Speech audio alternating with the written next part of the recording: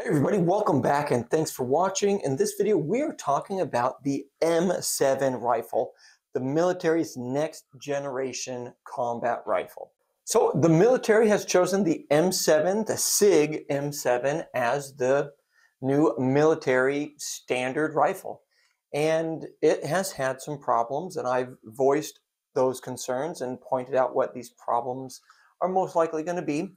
And looks like they're starting to address some of those problems. So first thing that they're addressing is the weight, which was a big concern, not only from me, but from many people in general, especially those who are actually field testing it. They are noticing that it is quite heavy. And they decided, you know what?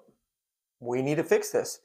I thought you were trying to lose weight. Lay off me, I'm starving. So they decided to lighten the M7.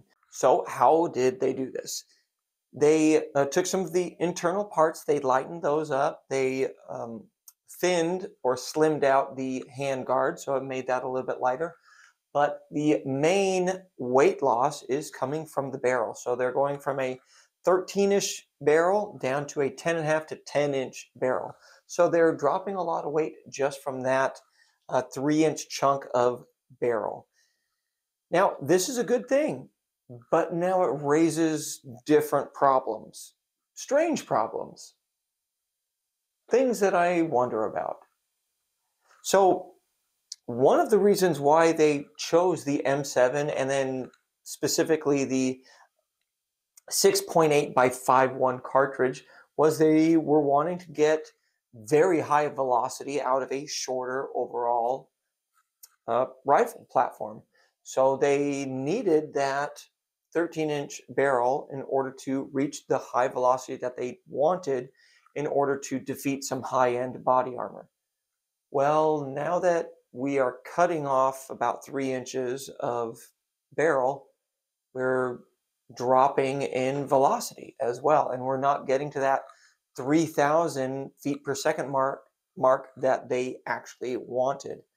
So my question now is, if it wasn't that big of a deal to get that high velocity, why did we go this route anyway? Couldn't we have just stuck with something like this?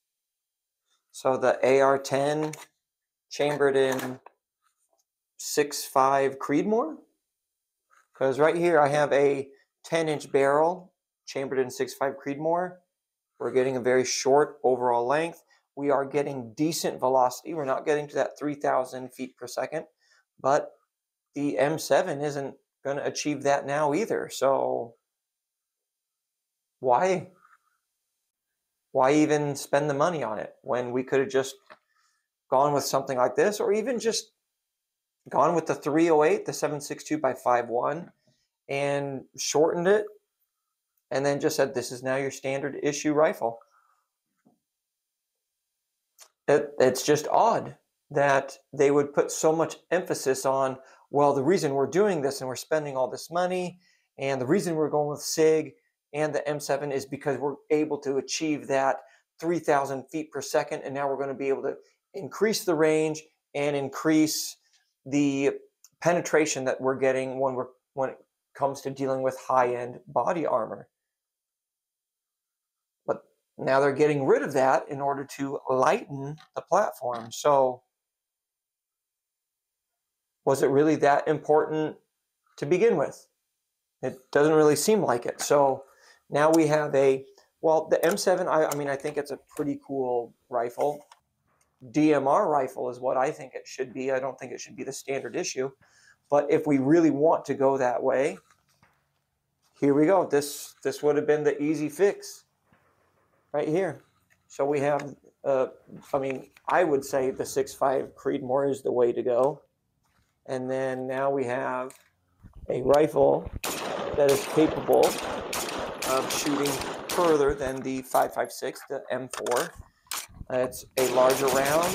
It has great ballistic coefficiency, and you're going to be able to increase the range, increase your penetration, and increase the overall energy that you're actually putting down range. And the 6.5 Creedmoor really doesn't have that much recoil. So it's pretty manageable. And then when we're looking at what the M7 is producing recoil-wise, we can see it is packing quite a punch on the user end. So yeah, I don't know why they didn't just go with that, or like I had originally said I thought they should have gone with, is something like this. This is the Robinson Armament XCRL. It is a little bit heavier, but it is smaller, it's slimmer, and it comes in many different calibers. So the caliber I think they should have chosen was the 6.5 Grendel, which is what this one is currently chambered in. I would also say that a 6mm arc would be a great option as well. So going with this platform, you get the lighter recoil, you get the extended range, you get better ballistic coefficiencies, and you're basically keeping it within the same platform. And if you really needed it to, you could have just rechambered, rebarreled the M4s in 6.5 Grendel or the 6.5 arc. I mean the 6mm arc. So these options were available. They were cheaper. They were readily available, and it would have been pretty simple to just switch over to that. So, I mean, with this change, while I think it's a necessary change to lighten the rifle, it kind of adds a new problem onto it. Well, I mean, I wouldn't say it's a problem, but it goes against what they were trying to achieve, which was that higher velocity, extending the range, and being able to combat the high-end armor. So reducing that weight, reducing the length of the barrel, we kind of get rid of that. So what's the benefit now? Exactly. That we weren't able to get out of 6.5 Creedmoor or 6.5 Grendel, 6mm arc, or even going with a heavier 5.56 with a larger powder charge in there. I know Shell Shock, I believe, is the company, but they're producing a different alloy, and then so they're able to get higher pressures with that. So why the change at all? And then on top of that, you still have all the other problems. Less ammunition, heavier ammunition. I mean, I don't really see a benefit now. Just, I mean, this or this would have been